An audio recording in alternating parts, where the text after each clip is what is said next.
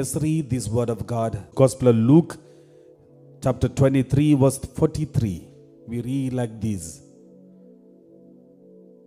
He replied, truly, let's read from verse 41 onwards.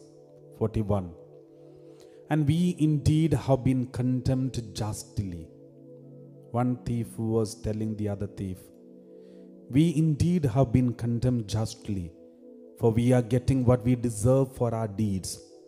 But this man has done nothing wrong. Verse 42. Then he said, Jesus, remember me when you come into your kingdom. Jesus, remember me when you come into your kingdom. Verse 43. Jesus replied, truly I tell you, today you will be with me in the paradise.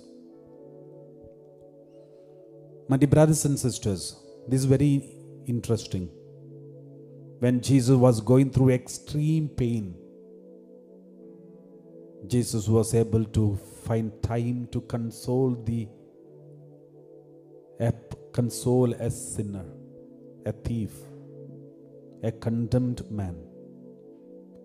Even when his own mother was standing under the cross, he did not speak to his mother or even his disciples. He could not speak to him. He didn't speak to John. He didn't speak to Mary Magdalene. He didn't speak to Salome. But he spoke to the repenting sinner from the Mount Calvary.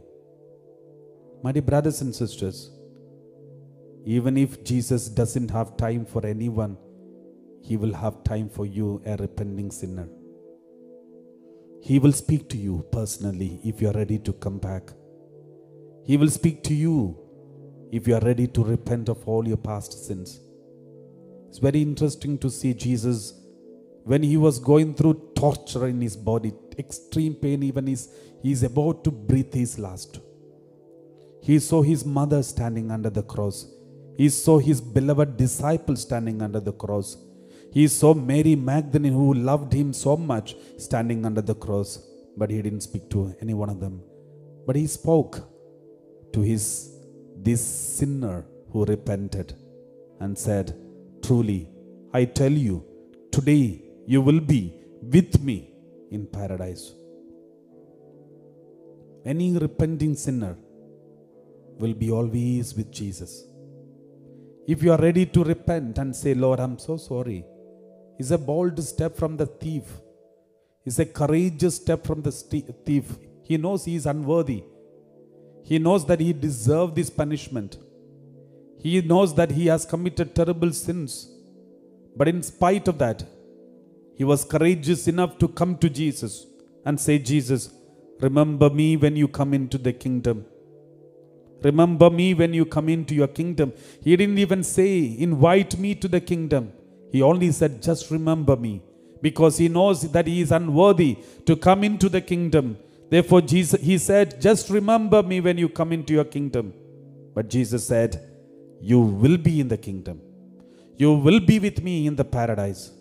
My dear brothers and sisters, it is an invitation for all the sinners who are ready to repent.